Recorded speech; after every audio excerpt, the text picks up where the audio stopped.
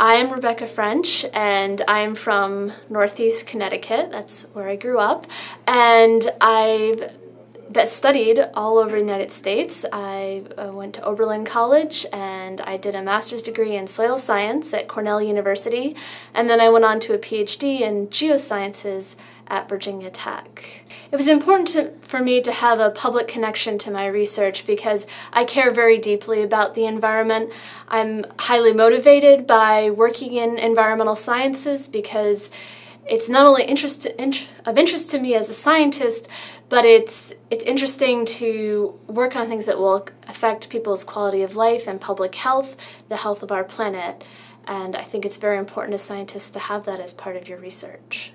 I grew up in the UK and I studied physics at the University of Cambridge. After that, I came to the US for graduate school. I studied atmospheric and ocean sciences at Princeton University. I was working there mostly on hurricanes and climate change, in particular how changes in ocean conditions can affect hurricane intensity. While I was at Princeton, I also had a fellowship in the Woodrow Wilson School working on the global governance of geoengineering, the intentional manipulation of the climate system in order to counteract the effects of global warming. So I was able to get some policy experience there. And during my time in graduate school, I also was working part-time at the Environmental Defence Fund for a little over a year, helping them formulate their geoengineering policy. Right after my PhD at Princeton, I decided I wanted to continue working in policy and politics, and I ended up coming to DC to do a Congressional Science Fellowship sponsored by the AGU. I applied to the Congressional Science Fellowship because I wanted to get into a career in science policy. I greatly enjoyed what I did at my PhD. I greatly enjoyed doing research, but I wanted to work more closely at the interface between science and policy. Going to Congress gave me opportunity to learn how policymakers make decisions, how science plays into that process, and also gives me the opportunity to make a network of science policymakers all over Washington, D.C., from federal agencies to Capitol Hill to NGOs, and this is a place where all that's happening. I think that having a science background helps support one working in policy because you have a very well-organized way of thinking. A lot of my job on a day-to-day basis working in Congress requires strong research skills, which you develop very well as a PhD scientist. And also I work on many areas that have a science component to them. I work in energy, environment, and agriculture. So my background as a soil scientist and as a geoscientist gives me a deeper understanding of those issues. So when a senator has questions about a topic, I'm very well prepared to answer those types of questions.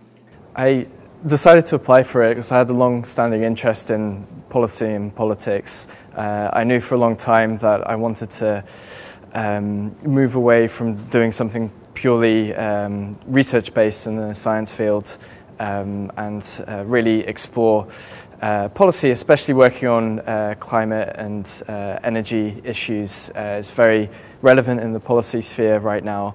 And just to move into an arena where your job is to interact with people and have meetings constantly and make human-based decisions rather than research where you're often doing data analysis. It's quite an individual pursuit. That was very interesting and exciting to me. So those were some of the main reasons I got interested in policy.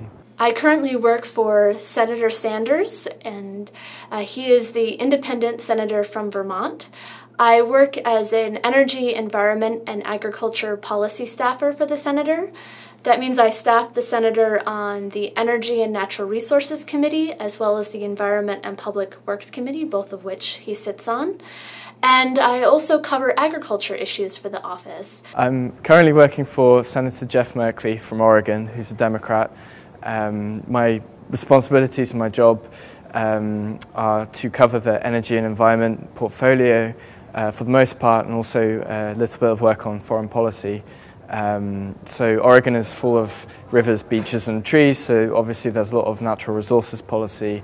In addition, we're very interested in energy efficiency and clean energy measures, for example, looking at federal loan programs, and of course we're very interested in international climate issues. So I'm mostly working in those areas. I hope to gain the experience of better communication skills from this fellowship. I've had many scientists come and take meetings with me, and many of them have done an excellent job of explaining their science, but it's clear that there's not a great understanding always of the kind of information that's relevant to a senator and what would be relevant scientist to scientist. So I think that after completing this fellowship, I can be a great resource to my fellow scientists in how to talk about what we do as scientists to that type of audience. For instance, it's very important to stay broad and focus on high impacts of your research and not to get too bogged down in the details for a Senate office. Now, if you move to a federal agency, that's a little different. It's more specific. So, again, communication skills are really important value of this fellowship. As well, for me, again, career goals are really important. I want to work in the science policy arena, and this has given me an incredible opportunity to meet with scientists and policymakers in this area. So during the fellowship, I'm hoping to gain a couple of things.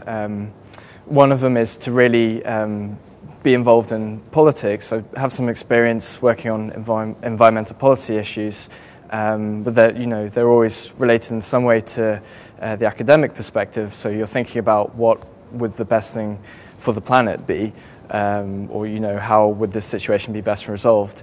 And working in the Congressional Fellowship, you're working in the Senate, so you're having to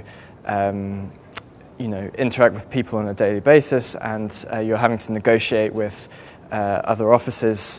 The advice that I would give would be to know your audience and, first of all, to do the best science possible. It's important to scientists, and that is our role, to have good, high-quality, defensible science. That is the most important job of a scientist. The communications aspect is where scientists don't have as much training, so I think that's where you really need to know who you're talking to and what's appropriate and what's of interest to your audience. The best piece of advice that someone ever gave me was, when I was interested in doing a career in science policy, I talked to a mentor of mine who actually worked in the green chemistry area, and I was finishing up my undergraduate degree in chemistry and environmental studies, and I knew I was interested in working in science policy, but I didn't know what type of graduate degree to get. I thought maybe I should be a lawyer, maybe I should get a master in public policy, or I could continue on the science path. And this person told me that it's easier for a scientist to learn politics than for a politician to learn science. I'm not sure that that's true now that I've worked on Capitol Hill, but it certainly motivated me to get a Ph.D., and I've never regretted that I spent that time doing research, and it certainly has informed me in my current position working for Senator Sanders.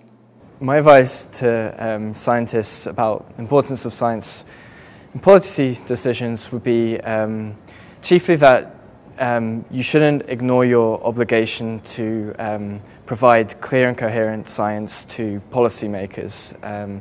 Too often scientists believe that they should only communicate at a given level of discussion where only the experts in their field can follow what they're talking about. I think it's extremely important for scientists to be able to communicate their work to all audiences, and they have a duty to society to inform policymakers what are the practical implications of their work, what are the main points about their conclusions in their research, which will help inform policymakers to make public policy.